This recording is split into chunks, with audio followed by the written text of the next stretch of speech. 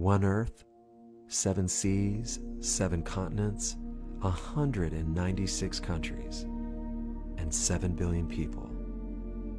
And somehow, I was lucky enough to meet you. Hey, bestie. I know you're probably asleep right now, but I just want to let you know that I'm proud of you, and I hope you're proud of you too. You are incredible. Truth or dare? Truth. How many hours have you slept this week?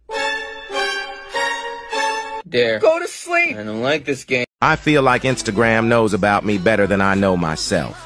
Every reel is so relatable to me these days, like Instagram is spying on me. You know what the hardest thing is? Trying to decide if I should go to bed or stay up, because I love sleeping, but I also love staying up all night and watching Netflix.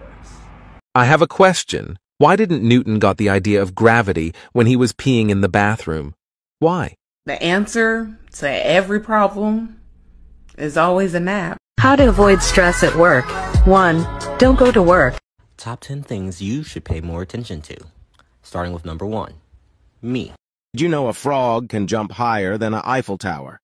This is because Eiffel Tower cannot jump. Did you know that there is a skeleton inside you? I came, I saw, I considered doing the thing, but it turns out I'm very sleepy. The issue that I have every day is that I have trouble sleeping, and then when I wake up, I have trouble being awake. So I can't win. Apparently today is not Thursday. It is Wednesday, which means tomorrow is not Friday, and now I'm in a bad mood. I went to the fridge to get a snack and, you weren't there.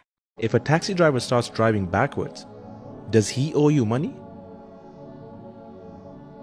Because technically speaking, you pay the taxi driver to make you reach your destination.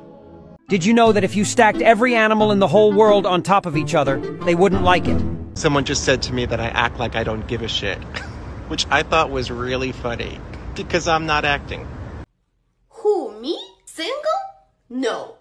I am just in long-distance relationships. I am here, and my husband is in the future. What generation was Forrest Gump? What, Gen A? Some people love going to the zoo because they love animals. But here's the twist. Some people hate going to the zoo because they love animals. Isn't that concerning?